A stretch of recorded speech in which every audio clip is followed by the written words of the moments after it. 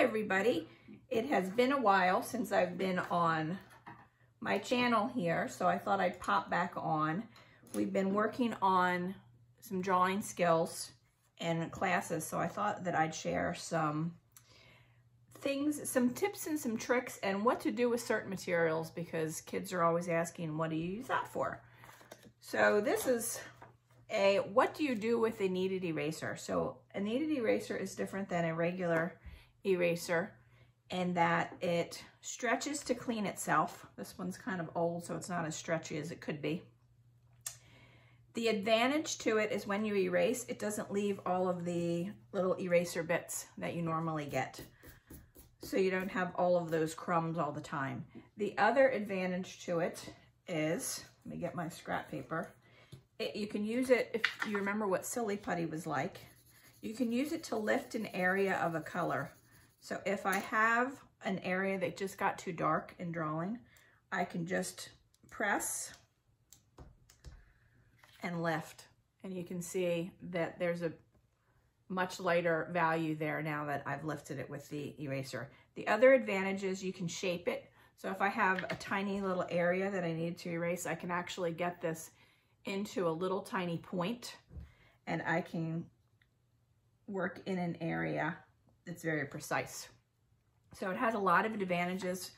If you or your kids like to draw, I highly recommend getting a kneaded eraser. It is worth its weight in gold, and they're only, I think, $1.50. You can get them on Amazon, you can get them in any of the local craft stores. So I'm going to share with you what we did in art class this week. We used our kneaded eraser when we had to. So we're going to do a little value scale. So we're going to find the center of our paper by drawing a very light line, aligning the ruler corner to corner, and just doing a very light line in the middle. And I'll show you this up close because it's very light. There's a little X on there. I'll draw that a little darker. So where the X meets that center point is the center of your paper. So it helps you to line everything up. So for this purpose, we had squares to trace.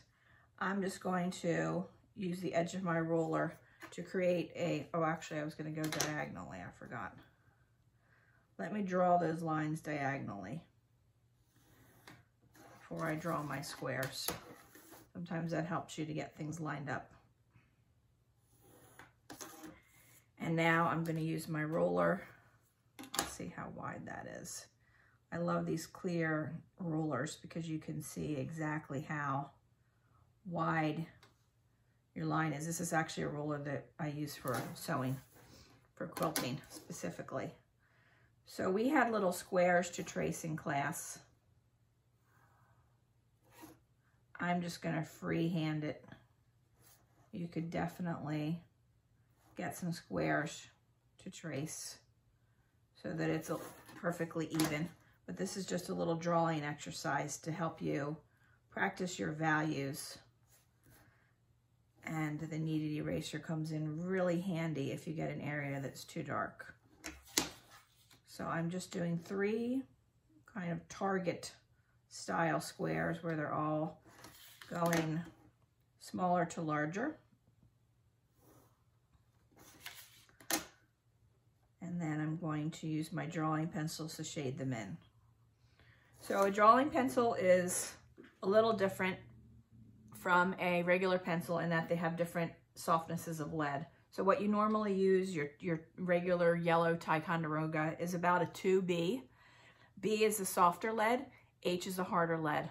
With kids, I only use Bs because if you press too hard with an H, you leave a groove in your paper. And it is very hard to get rid of those grooves. When you color over a groove, you often see that kind of halo effect, that groove that shows up, and it's just not a good situation.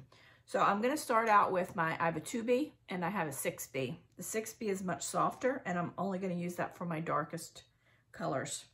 So I'm going to start by coloring in, actually I'm going to start with my 6B. I'm going to start by coloring the inside triangle on each side, and what we're going to make is a value scale. Let me get some paper under here. My table's not as smooth as it used to be. This was actually our old kitchen table. About probably more than 25 years ago. We've been married 25 years now, so I guess it was around 20, maybe a little less, because we did have it for a few years. So I'm going to color each of the inside triangles in with my 6B. Those are my darkest darks. And then I'm going to switch to my 2B pencil.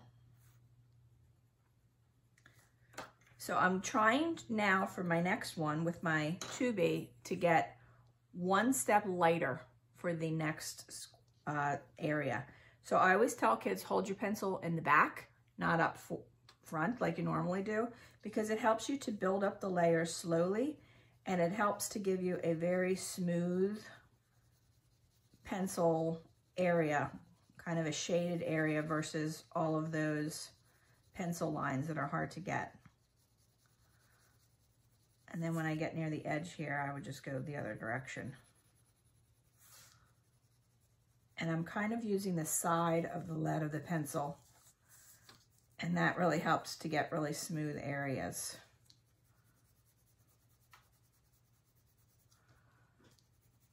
I'm just going to go a little darker because I'm trying to get one shade darker than this, and I think that's going to be a little on the light side. So if you have things underneath your paper that are on your table, my table's been well loved with paint, and I'm getting little tidbits, almost like a crayon rubbing. If you have that issue at home, just get a nice piece of masonite or a good quality book to work on, something flat. It'll help smooth out your table a little bit.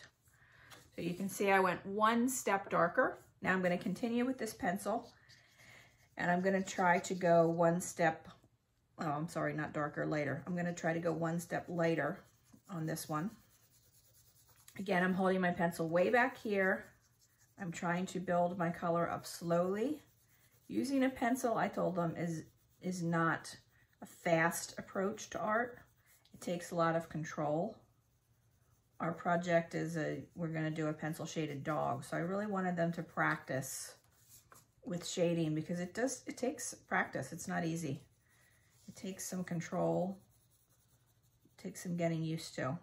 If you don't have drawing pencils, you can do this with a regular 2B pencil, your yellow school pencil. You can definitely do that. It's just a little bit easier with the drawing pencils because they have different leads. So you can see how it is going from dark to light.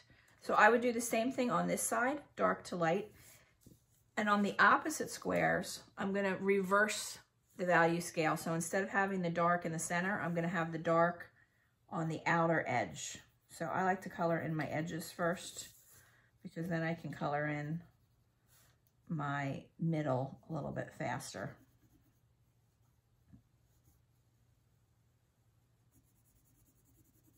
So this is back to my 6B, which is my softest lead, and that will give you your darkest blacks for this.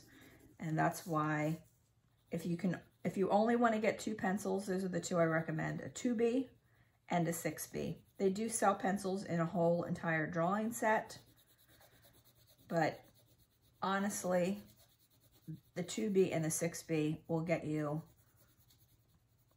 a lot of mileage. If you're just beginning out and you're just trying to check things out and see what you like, start with the minimal, because you might find that you would rather paint. So now I have my darkest dark, and I would probably go even darker because I can see it's not quite as dark as the center. My next one is going to be one step down, again, back to the 2B, holding my pencil in the back. And I am just building up that value so that it is one step down in darkness from this last color. And I'm not going to do the entire project for you, but you would do the same with the others. So this value scale of dark to light is going to be repeated over here so that it makes a really cool kind of almost an optical illusion type of project. We did ours in a more, we didn't do diagonal lines last night, we did straight lines. So the kids' projects are a little bit different, but the idea is the same, and it still turns out really cool looking when it's all done. They were really proud of themselves, and they were kind of amazed to know that pencils had different softnesses. So that's why I thought this is a really good thing to show everybody. So this value right here should match this value because it's our second step. So I can see that I'm not as dark as that one. That's kind of my scale that I'm going at. So I'm gonna just darken it. And it's okay, you do not need to get that color right from the get-go. It is, again, much better to build up the color a little slower. This is a very good exercise in patience. We could all use that little exercise every now and then. So and I also find this type of exercise is just kind of a Zen moment for you. It kind of takes your mind off everything that's swimming around, all your to-do lists and all the craziness going on in your head, and it just kind of centers you. Just a very good quiet time exercise. So that value looks pretty similar now to that one. And this next value should match that one. It should be one step lighter. And again, I'm trying to build it up slowly. I'm barely touching the paper with my pencil. It is a slow progression.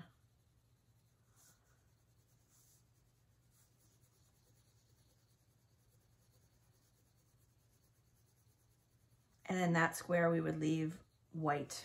So you want to have your value scale going from black to white. So I'll just show you on that half how fantastic even half of it looks. That looks super cool. It would also be fun to do this with pencil on one side and then mix up some paints. You could do black and whites, or you could do value scales of one color by mixing black and whites in, and do value scales of paint on the other side, and that would be a fantastic exercise. So now you know what a kneaded eraser is for. They're not expensive, they're awesome tools. If I got an area that was too dark, let's say that this whole square got too dark, then I would just go in with this kneaded eraser and I would just lift out that color. And then I could kind of, if that was the color I was going for, I could leave it, or I could kind of fill it back in to where I needed. So it's a great tool for lifting whole areas of color and doing all sorts of things. So enjoy drawing, getting some quiet, centered Zen time, and working on your drawing skills. Have a great day.